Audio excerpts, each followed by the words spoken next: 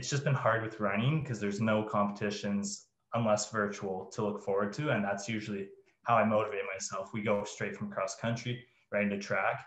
And then after track, I have outdoor, like just fun runs and competitions I win money in. Landon Swartz hasn't won any money this year, but he's hoping now that the government is easing back on restrictions, he can at least get back to training properly.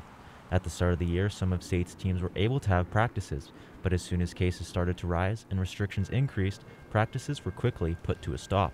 So in September, we had 2 practices a week, and then that ended in mid October. They haven't said anything, just with how things have been with all the restrictions. Restrictions have been a huge setback for state athletics as a whole. Athletic director Wade Colmel says he will be happy to see some of his athletes get back to some sort of normal.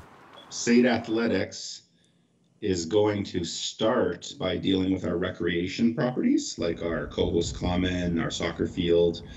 That is a first step for us. Colmel also says that the future of competitions will rely heavily on the distribution of the COVID-19 vaccine.